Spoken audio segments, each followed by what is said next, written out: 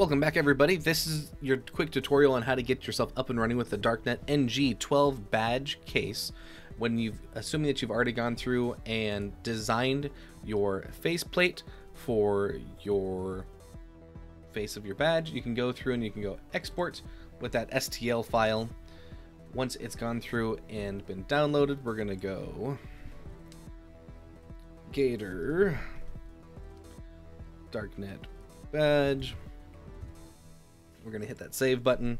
Yes, we're going to go ahead and replace it because I'm rewriting these tutorials. We're going to go ahead and click this button, which will automatically launch your Prusa Slicer. If you've not watched how to go through and install that in the initial setting up for your printer, please go through and do so.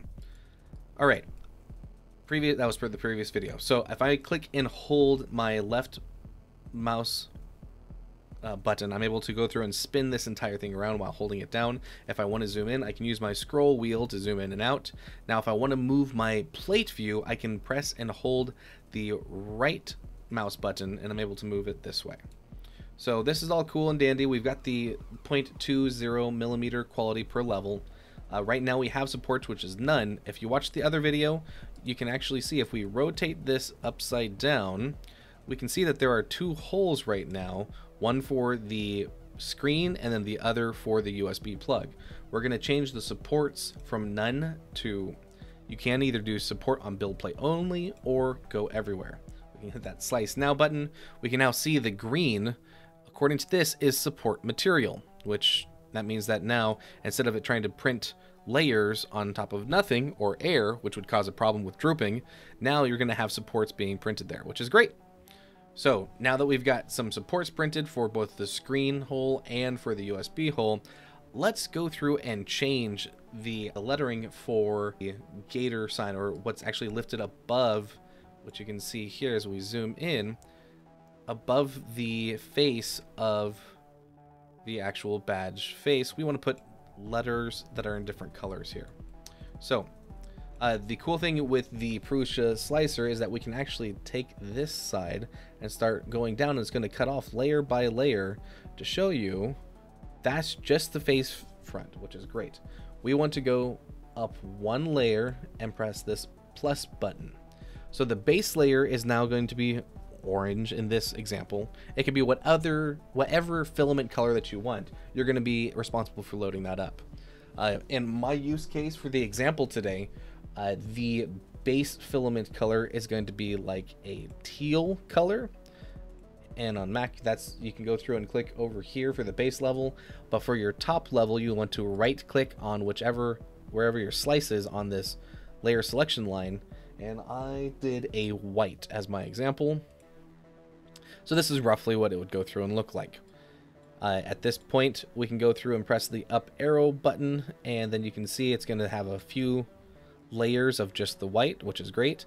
This is actually the same way that I went through and designed the Darknet challenge coins in years past, where I was able to do multiple layers with different colors. So you can get really creative here. For each layer, you don't have to have a multi-headed printer to go through and get different colors. You can just do it at different stacked levels. So if I wanted to get really fancy, I could go through and go down a little bit and say if I wanted another color, I could then say have white at the in between, and then have like a red or a pink, or let's say this fuchsia color, fuchsia on top.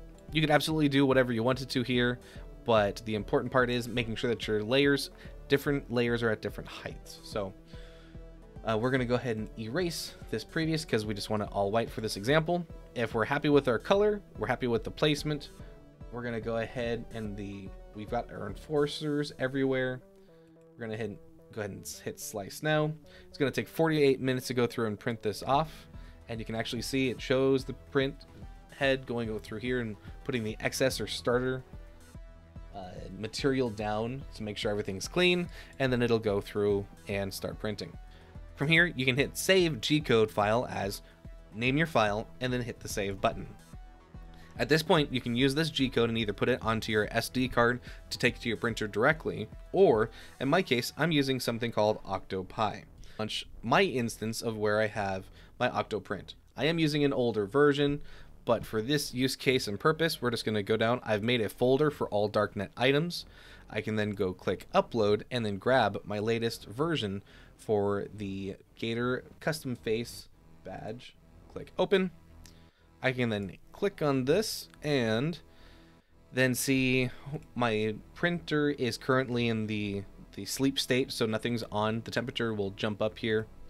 The control is here where you can actually see the 3D printer, and then we can also see the STL layer first that's going to be printed in the G-code viewer.